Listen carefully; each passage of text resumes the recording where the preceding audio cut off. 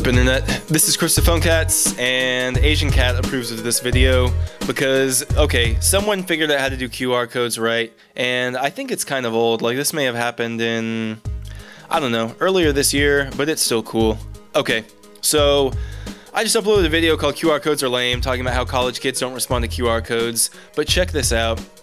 Some Asian company, yeah, I'm terrible at making these videos. Some Asian company did this in a Subway. Here's what happens. The closest thing that I can compare it to is like Amazon Prime with QR codes in the mix. So this company, oh, here we go. They're called Home Plus.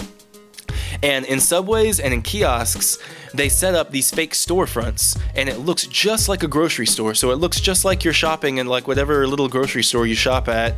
And each price tag has a QR code on it, and you use their app, and you take a picture of the QR code, and it adds it to your cart. You pay for your cart, and you get the shit at your house. Do you see what they're doing? Do you see how crazy this is? It's cool that it's on Subways, and I guess they had to use this as ad space because if you can put these up anywhere, I don't know why Walmart just isn't like massively like placing these everywhere they can. But look, I can't even tell what any of those things are. Apples and some kind of like special Asian berries. Oh, I love Asians. But yeah, can you imagine this? Okay, so they did this with the grocery market, but whatever. Here's how it works. You scan the QR code with your phone, the product automatically lands in your online cart when the online purchase is done. Okay, so that's easy. I already talked about that. Okay, so these guys reinvented the entire grocery game, but try to think, how can this be done for other markets? Like, what's the dating version of this? Is it something with like scrolling profile pictures of people that have recently signed up for the site and just a QR code, and when you scan the QR code it takes it to the dating app?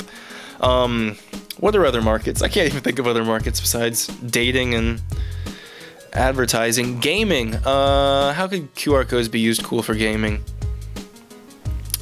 I mean, obviously just previews and stuff like that where the QR code takes you directly to the app download screen.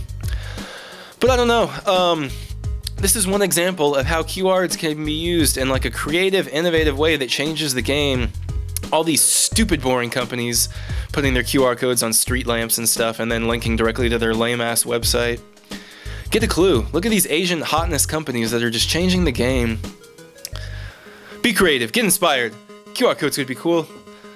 You have the next great idea. This has been the Pep Cat with Phone Talks.